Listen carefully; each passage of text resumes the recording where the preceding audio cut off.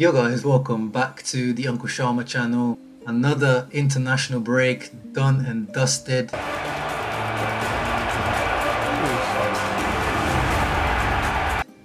Actually, one of the international breaks I've probably enjoyed the most. I think I needed that break from football, mainly from Inter. As I was saying in my previous videos the last few weeks, this team was starting to drag me down a little bit. The performances were getting a bit tedious. Conte's tactics and stubbornness, just the way the team was playing, the mood around the team, the fan base, Twitter and Instagram, everyone was just getting a lot. So it was actually, for once, I actually wanted this international break and I enjoyed it, even though I was ill last week. I had a mad fever, not COVID, but I'm alright now. So I didn't get to enjoy it fully, but got to chill out for a bit. 2 weeks of no Inter, watching this Italy team that was very, very impressive. Shout out to Roberto Mancini, who's done an amazing job to lift the Italian national team since Gianpiero Ventura's madness, when he was supposed to speak about what that man did to the Italian national team. But now the Azzurri are looking good in the Final Four for the Nations League.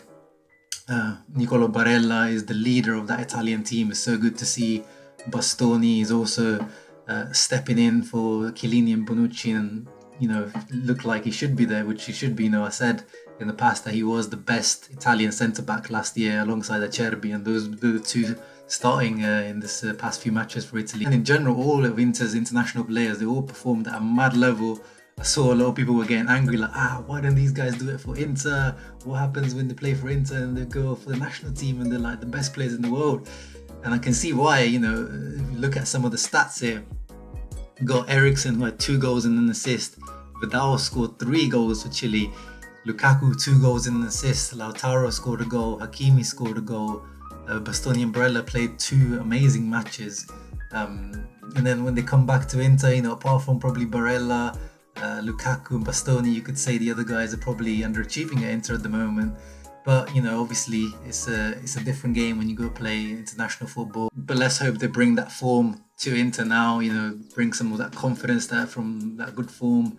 In general, though, one thing I was worried about in this international break, which did end up happening in the end, was pretty much all Inter players played a lot of minutes, especially the one I was hoping wouldn't play too much because he just came back from an injury, was Lukaku, and he played 2 full 90 minutes for Belgium. Roberto Martinez, I'm watching you. Elsewhere, Bastoni played 3 full 90 minutes, which, he kind of had to because of the Italy's defensive situation at the moment, but I'm not too worried about that. He's 21 years old, he can handle it. He's not played every single match for Inter, so I'm okay with that one. Barella playing 2 90 minutes, that one's a bit more worrying. Gagliardini 90 minutes, good for him. D'Ambrosio 79. Eriksen, he only gets minutes whilst he's out there for Denmark. So obviously, when you have top quality players, you're gonna have these issues when the international break comes around. But we know, was there any need for this international break, or was the need for those friendlies? That's the one that annoys everyone, the friendlies. Okay, Nations League, it's kind of interesting. I'm happy that they've introduced that because it reduces the friendlies, but the friendlies are still there. So, and obviously, one topic that just keeps cropping up, and obviously you can't avoid it, is Christian Eriksen. Every single day I go on social media, there's someone that's written like a whole paragraph, or there's someone arguing about it. Italian Twitter, international Inter Twitter, just everyone can't stop speaking about him. Not even just Inter fans, just Spurs fans were still obsessed with him. AC Milan fans were, poking fun at Inter. Transfer rumours, Çalhanoğlu swap, Xhaka swap, all this madness. I just wanted to put forth my 2 cents and my 2 rupees on the whole situation.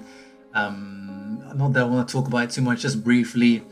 Christian Eriksen, if you go back in my channel, I made 2 videos when he first signed. First when, it was almost announced, and then when he was announced, I made like a little tactical scout to see where he would fit in. And both those videos, you can see I was excited as hell. I was like, yes, we've got fucking world-class technical midfielder in this team, not fucking Conte workhorse. This wasn't a signing that I wasn't expecting, to be honest. I was like, this is not a Conte type player, but this is a player that if it was FIFA or something, is a signing I would make. But obviously, in theory, probably doesn't make too much sense, but it was an opportunity in the market, transfer market, to make that happen for 20 million. And I think still Inter probably would make that. You take that gamble when you have such a player that's available. but it hasn't worked out. The boy came, he's 28 years old, 29 years old, you know, he's in his peak years, so he should be, and he's come with a world-class reputation as, you know, one of the best playmakers in Europe, and it just hasn't worked out. And you can put the blame on Conte, which he definitely deserves. I would say, you know, some people say it's Eriksen's fault for being weak-minded, weak mentality, not, you know, trying to his best to adapt, not getting stuck in. And then some people blaming Conte. I think the truth is in the middle. You know, I always try to find the middle route, but I think the truth is in the middle. You know, Conte with his stubborn tactics, stubborn ways, you know, he gave him a chance and then he takes him out. Doesn't really give him the confidence, the keys to the midfield. He's just, you know, expecting him to create something all the time, you know, putting him on in like 10 minutes before the end of the match, as if he's not that type of player. He's not going to change the match for you in 10 minutes.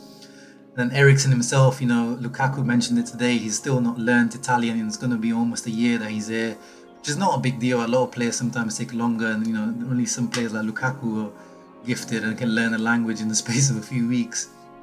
But you can tell he doesn't quite seem to fit into the dressing room. You know, social media sometimes gives you a clue, and you don't really see him active with other players and stuff. Even on the pitch, a lot of times he's actually, when you watch him to play, a lot of players ignore him, and that kind of shows that he doesn't seem to have the confidence from the other players as well. So he's not quite fitted himself into the group. When he is brought into the matches, he doesn't really, you know, come in with like that, you know, I'm going to change this match type of mentality in terms of, you know, working hard.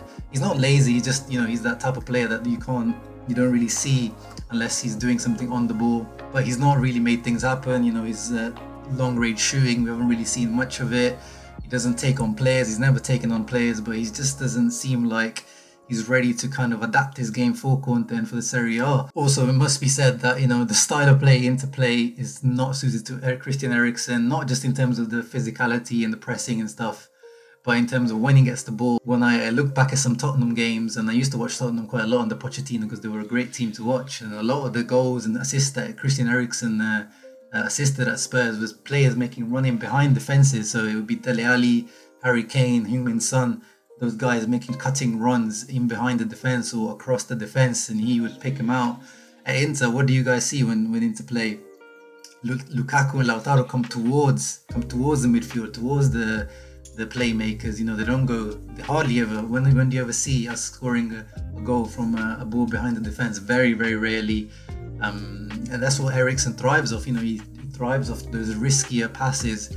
And, you know, if we're going to play to just launch the ball up to Lukaku and Lautaro, we don't need a player like Eriksen. And we've seen when teams close themselves, you know, 11 men behind the ball, the likes, like the match against Genoa, that's a perfect example where, you know, it should be Eriksen to kind of unlock the defenses. But that's probably the Genoa matches, both last season and this season, were some of the worst I think Eriksen played, because he just doesn't know what else to do. He just plays those simple balls, and those riskier balls are not even there for him to even try. So basically, all in all, as I said, I don't want to talk about it too much. This is the last chance saloon for him. Next international break is in March. I think by then he will be gone. I think in January. It doesn't look like he will stay. You know, I think Inter will try to get back the 20 million they paid for him. Hopefully there are teams out there that can cut our losses. The likes of PSG have been rumoured, but I hope for the best of Inter and Eriksen that he gets sold, because the experiment just hasn't worked out. It's failed. Sometimes you just have to take the L. And in general, obviously, as mentioned Conte there in the Eriksen situation in general, some people are Conte out, some people are Conte in. I'm not in the middle in this one. I am Conte in. You know, I still have a lot of faith in Antonio Conte. I still think he is one of the best coaches that money can get right now. A lot of money can get right now. In the league, the situation is not catastrophic at all. 5 points off the top from AC Milan, 3 points off second, you know, behind Sassuolo. So literally one win against Torino, we're back up there.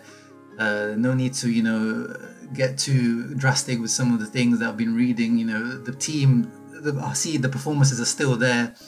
Chances are being created. The results need to start though. You can only give him so much time, and especially in the Champions League, their things are quite drastic now. You know, we can't go 2 years in a row on the Conte and getting kicked out at the group stage, and that, you know, that does fire a lot of alarm bells if the likes of Mönchengladbach go ahead of Inter. Yeah guys, that was it for today. I'm just looking forward to Inter coming back. Hopefully they don't fucking draw the hell out of games again, and, you know, I don't want to see the same shit. Like, I want to see some changes. I want to see some adaptation. I want to see some new ideas from Conte that he's worked on the last 2 weeks. Pretty much everyone is back, even Stefano Sensi looks like he might be back to fitness with a new personalized fitness regime, so let's see if that works. Yeah, those were just my thoughts on this international break and Inter moving forward. Let me know your thoughts in the comments below around Eriksen, around international break, around Conte. Are you Conte in, Conte out? Let me know in the comments below. Make sure to leave a like and subscribe. I'll be previewing the upcoming matches, of course. And as always, Forza Inter, Forza Azzurri. Ciao. Not very far behind.